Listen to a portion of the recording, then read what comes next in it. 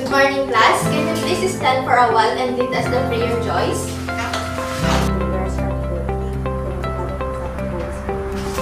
Thank you. Good morning, class. Good morning, Mom. How are you today? We're fine, Mom. I'm glad to hear that you are fine now. Before you take your seat, kindly arrange your chairs and pick up those scattered papers under your chairs.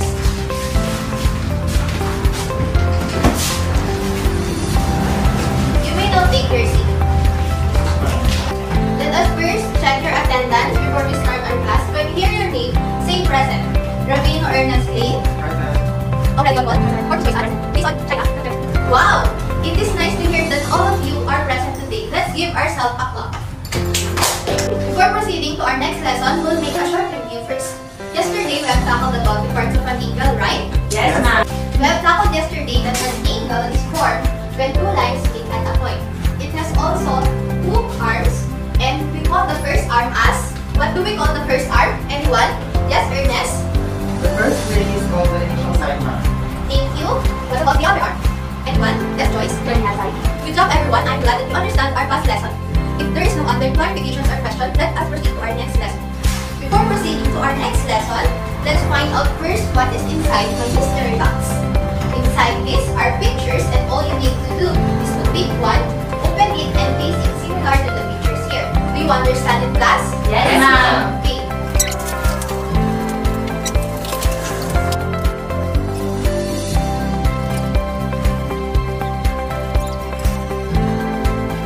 What do you notice about these pictures, class? Anyone? Yes, Ernest? These features have arms and vertex. Right. These pictures are examples of an angle. Aside from the fact that these are examples of angle, let's take a closer look to its arms. What do you notice, class? Anyone? Yes, Nicole? It is not the same. Exactly right. What more do you observe? Yes? It seems that some arms are wider than the other. Very nice observation. Can we give her a maggie clap? I will do it first, then afterwards, we will do it together. Okay? 1, 2, 3. 1, 2, 3. Yes, very good. Okay. Can you please stand now? 1, 2, 3. Yes, very good. Your observations are all correct. This has something to do with our lesson for today. Do you know what our lesson for today is? Yes, Ernest? Based from the pictures, it is different types of it. You got it right, Ernest. Our lesson for today is all about the different types of angles. Angles have 3 different types. The first one is called the right angle. Can you please read it, Ernest?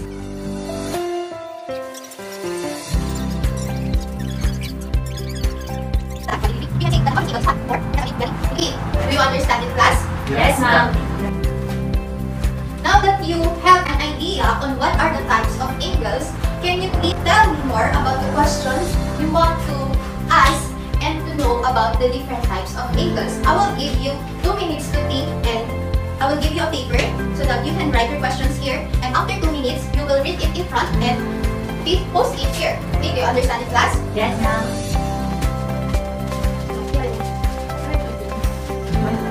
Who wants to go first? Yes, Joyce?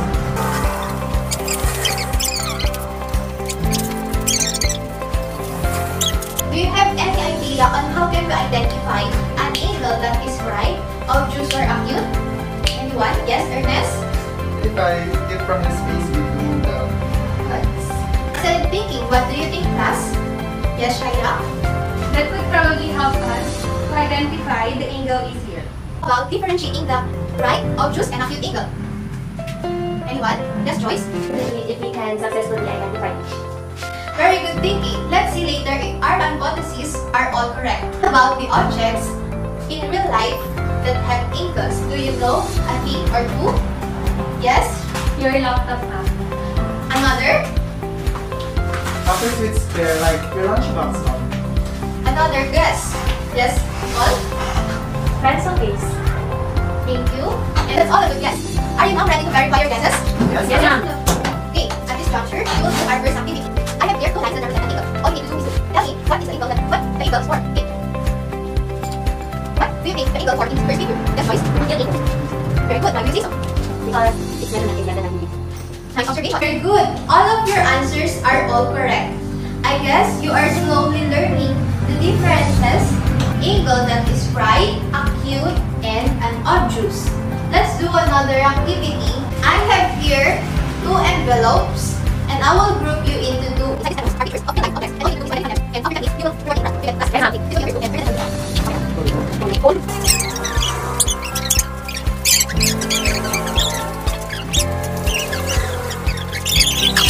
Are you done, class? Yes, ma'am. Okay.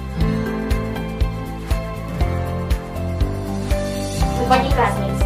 So, here's our today's product. The first row are the pictures that have yes. And the second row are pictures that have obtuse details. And the last row are pictures that have acute details. Okay, thank you very much. Let's give them a 5 clap. Okay. 5. For the next group.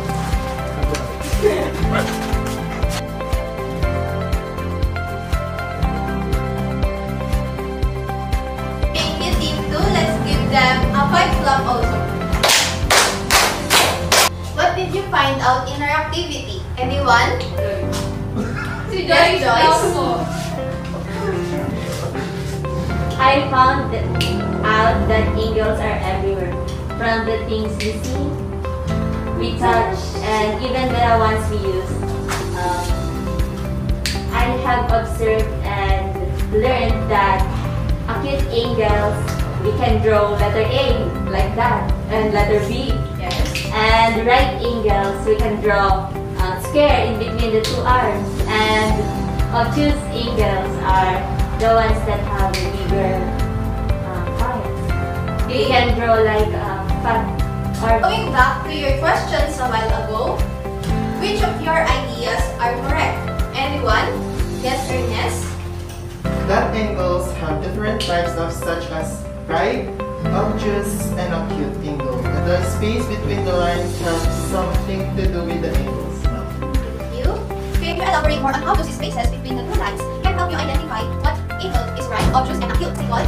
The spaces between lines help us identify the angles. For example, it is smaller. If it is smaller, it is acute. When the other line point upward, then this is right, and the bigger and the wider angle is obtuse.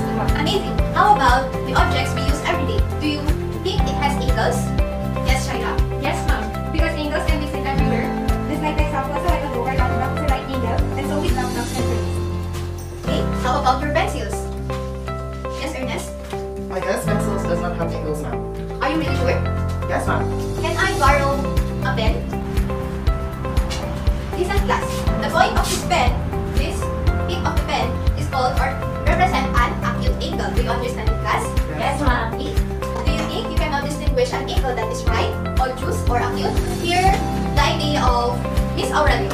From what I understand in the discussion, right angle is measured 90 degrees, while acute is less than right angle, and obtuse angle is greater than the right. What an excellent explanation. Can we give her Aba Magaling clap? No. 1, 2, 3. Aba Magaling. Remember that when we say right angle, it measures 90 degrees. While an angle that is smaller than the right angle, we call it Acute angle. And obtuse angles are bigger than The acute and right angle. So, do we find angles among real-life objects? Yes, Ernest?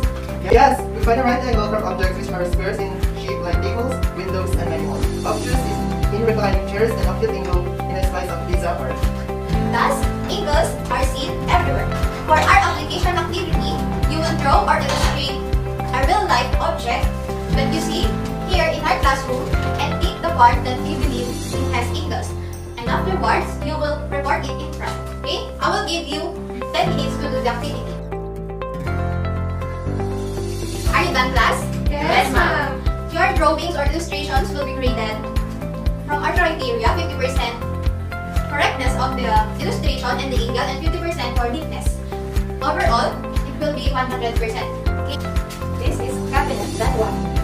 This is a right angle because you can form a small square here. That's all. Okay. Let's give one clap for Nicole. We will have a 3 items evaluation.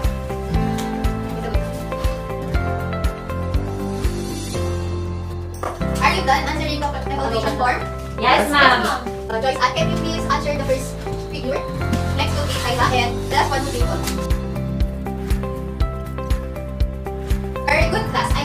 understand our lesson for today. Tomorrow, you will bring a pencil, marker, protractor, and bond paper to be used for our activity. Let us all stand.